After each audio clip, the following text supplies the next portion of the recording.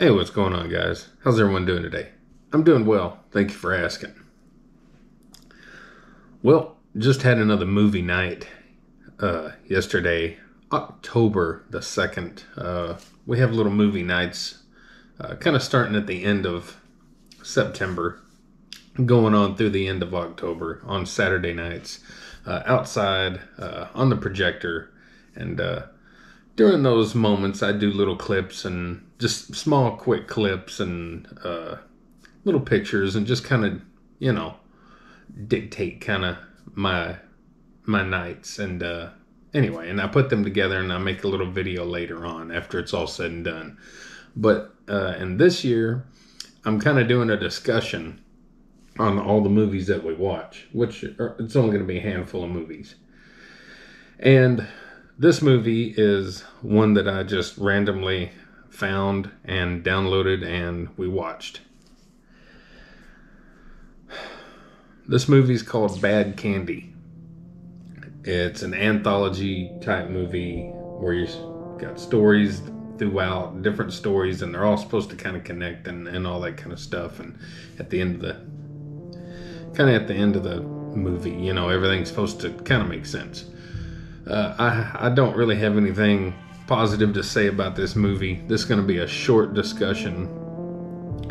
The only actor you need to even know is, and I'm going to butcher his last name, Zach Galligan as Paul. He played Billy in Gremlins. Everybody else in there, I think Corey Taylor is from a band. If I'm not mistaken, he plays Chili Billy, and there's a bunch of other characters, a bunch of other stuff going on. Now, the thing that drew me to this movie was it's set in Halloween, during the season of Halloween and all that, and it delivered on that. It was full of all kinds of Halloween decorations and parties and costumes, all that kind of stuff. It delivers on that. And I'm going to go ahead and say some more positives if I can find something. Anthologies, of course, are different kind of stories in one movie. This movie, had they taken one or two of the little movies, the shorts, the stories, the whatever, if they had taken maybe one or two of them and actually made a real feature-length movie out of it and put some time and effort into it, I think that you could have had a decent story with a couple of these stories in here. But the way that they're thrown together in here is just awful. I mean, you can't even understand what's going on. The stories feel incomplete. You don't feel like you're getting anywhere, and by the end of the movie, you're just sitting there going, what did I just watch? What is even going on? And I feel bad for the people, the writers, the directors, and all that. Director Scott B. Hansen, Desiree Connell, writers Desiree Connell, Scott B. Hansen, Thacker Hoffman. I feel bad. I know that they had kind of some idea going on here, and I like anthologies if they're done correctly. But this was not done correctly. I mean, even my nephew, I have people over on the movie night and we watch movies. Of course, he was the only one here last night, but even he was sitting there going, what is even happening? What's the story? They're not connecting. Nothing's, I don't even get what's going on. And he's pretty good at following along with stuff. He's a little bit quicker in the old brain than me. And even he was just sitting there going, this is horrible. That's bad. And I at least tried to find some good as far as like the setting, and the time, how they did with all the the sets and bringing Halloween really out there in the forefront, and they did a good job with that. The cinematography, there's some great cinematography, some good lighting. The acting is, subpar. It's what you would expect in something like this.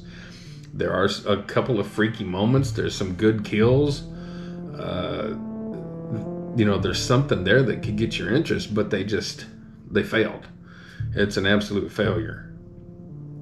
And that's about all you can say about this movie, guys. It had some cool potential, but at the end of the day, it failed. It's absolutely it's not complete. Something's not complete. There's not a connection in there. It's not clear. If there is a connection, it's not clear enough. You shouldn't have to sit here and you shouldn't have to go back and watch a movie, to at least understand a little bit. Now, some movies you do have to go back and rewatch and kind of rewatch and, oh yeah, okay, I get it. All right, yeah. But you don't want to have to do that with a movie like this. It's a horror movie. It's a low budget.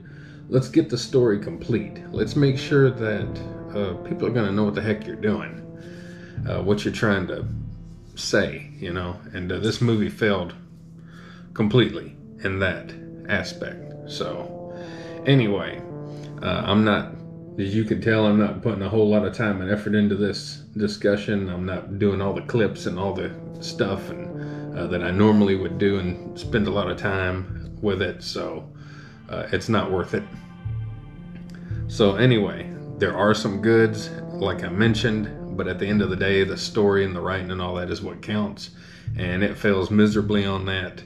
And I don't typically give ratings, but if I had to give a rating to this movie, it would maybe be a 4 out of 10. And like I said, the 4 is just coming from the good. That's it that I mentioned, and that's it. So, guys, I say stay away from this one unless you are wanting some punishment. Yeah. Anyway, execution failed, guys. If you like what you see here, check out my playlist. You'll see all kinds of good stuff, from movie discussions to video games and working out and everything else in between. You're going to find something. Go check out the playlist. Like, share, subscribe, comment, all that good stuff to Mikey Sin TV. And don't forget, guys, get up, get out, get rad, do it to it. Just don't involve this movie. See y'all later.